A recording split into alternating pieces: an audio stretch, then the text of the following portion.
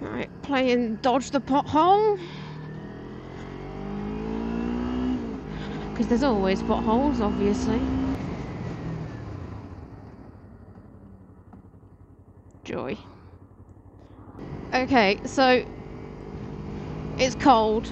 I have so many layers on. And that cloud in front of me, it does suspiciously look like a snow cloud. We should be fine. I've only got 20 minutes to home, so it's not like it's going to be enough to build up, but I would rather it stay clear until I at least get home. I thought I'd stick the camera on. I don't really have a specific topic, but I felt like chatting, which is unlike me sometimes, but here we are, heated grips on. Although, you know, despite the fact that it's cold and that is possibly a snow cloud, I still prefer this over the car now. And I don't really have the choice of the car at the moment, but I do in extreme cases. You know, if it's absolutely chucking it down and I don't want to go on the bike, and I can get the car, but I just find myself picking the bike more and more times. Still flooded everywhere. This is the thing, is that most of the routes I use, they're pretty high up, so around me might be flooded, but the road itself is fine. But it's like sometimes you end up having to think, right, where do I go that's not going to be covered in water? Fine with a few puddles, but when there's a drier route available, I'll take it.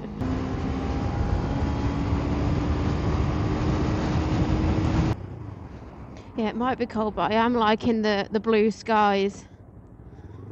At least there's that.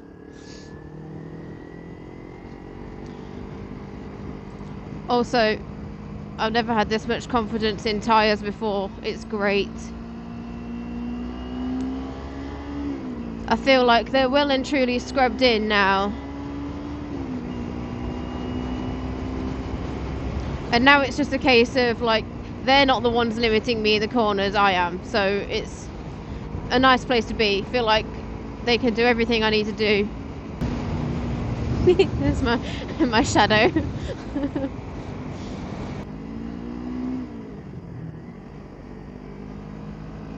I think my bike just kicked itself into neutral then. What was that about?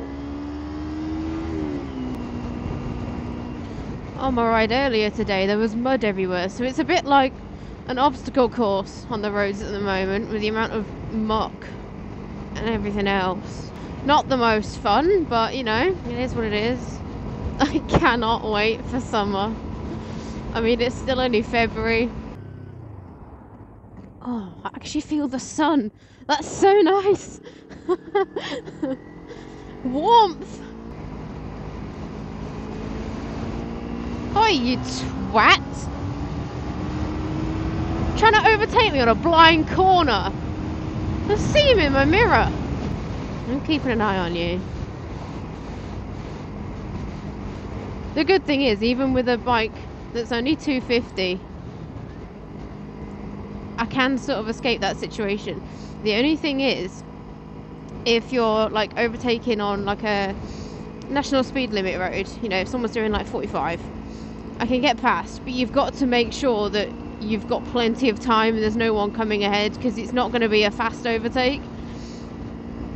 I think that's the only thing with the little bikes. Like, I'm having a lot of fun on this bike, but it's one thing that I don't really do often, is overtakes on like a dual carriageways. It's fine obviously because there's, you know, there's multiple lanes and there's no one coming at you, whereas the single lanes, that's where I think you can get into some trouble if you try and overtake and then you realise you've not got the power you need. Obviously it depends on the bike, but people say like, oh, you get bored of a small bike, and I get why they think that and why they say that, and it does obviously depend on the person. I think, as I said in my the review video I did of this bike, is that I'm a small person, and so this bike is perfect for me to sort of get used to the weight of a bike, and the power is still enough for me. Especially, the plan is the plan's already changed since that video.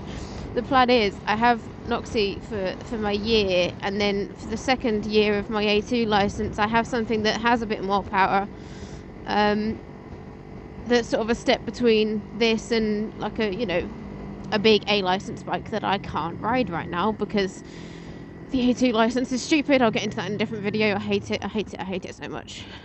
But we work with what we have. So yeah, I understand why people say that small bikes, you can get quite bored of them. To be honest, I think it depends on what kind of riding you're doing.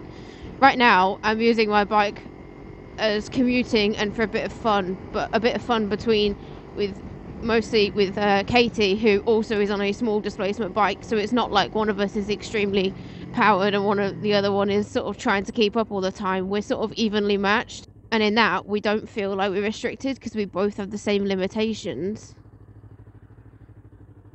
so it's not as bad.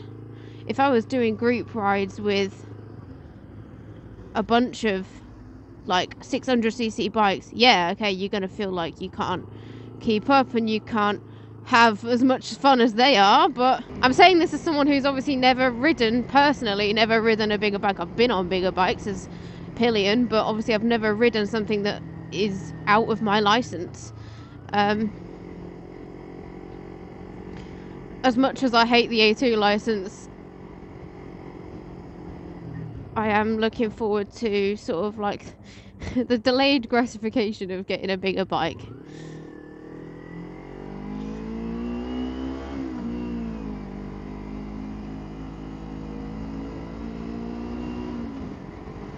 Right now, insurance for me to insure anything bigger is nuts, which is why I'm waiting a year to get a year's no claims discount and a year of experience under my belt. And from quotes I've done so far, it literally halves the cost per month. It's crazy. So I'm looking at a Ninja 650, restrict it for A2 and then unrestrict it for A. And then depending on how I like it, whether I stay on that for a bit longer or not, I don't know. But that's the plan. We'll take things as it goes. This is probably a really short video, but I said I wanted to talk and then didn't talk for a lot of it. So we'll see what comes of it. Thanks for watching. Hopefully me and Katie will be able to film some videos together very soon, which I'm really looking forward to. So until then, safe riding if you're out, and I'll see you later. Goodbye.